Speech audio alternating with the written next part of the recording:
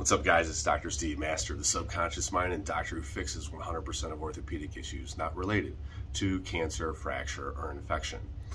And we have a lot of people awakening right now and becoming more conscious. The vibration of the planet has been rising and continually rising.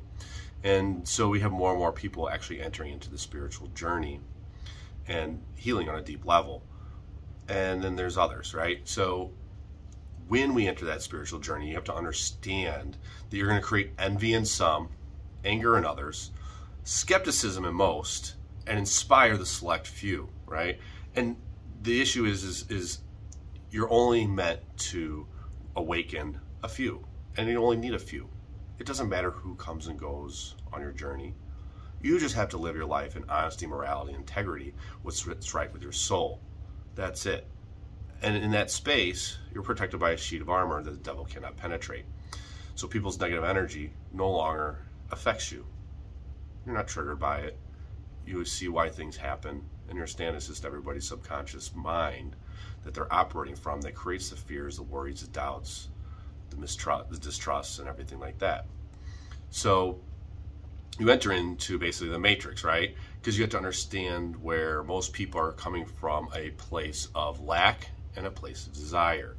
And when we come from a place of lack and a place of desire, you are needing someone or something to fulfill you.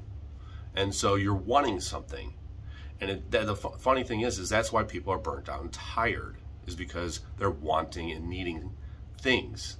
And what happens is that's all through force and through the lower chakras, right? So you're dealing with the root chakra and the sacral chakra and that solar plexus, which is just force, right? And what we want to do is understand that what is meant for us and what we seek is seeking us.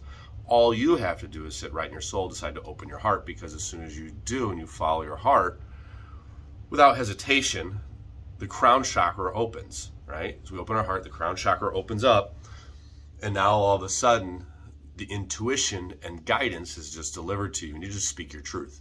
And everything that is meant for you finds you. There is no struggle, there is no worry, there is no doubt, right? You're in a place of faith or in a place of worry, and there's not a place for both. You can't have both, because if you're concerned and you have worries, you don't have faith, because everything that was promised to you is delivered. But it's up to you to manifest that in.